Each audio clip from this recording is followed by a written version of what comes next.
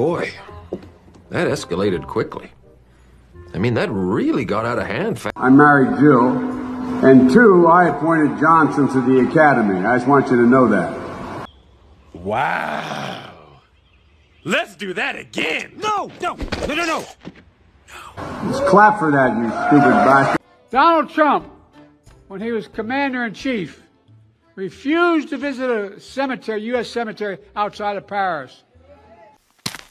Oh, hello there. For fallen American soldiers. And he referred to those heroes, and I quote, as suckers and losers. Power. He actually said that. He said that. How dare he say that?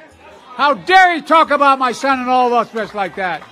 What the fuck is this? He actually said that.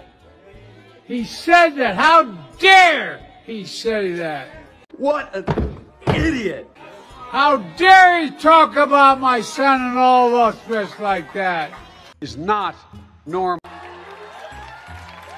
It's about who we are. It's about what we think about it. How the world looks at us.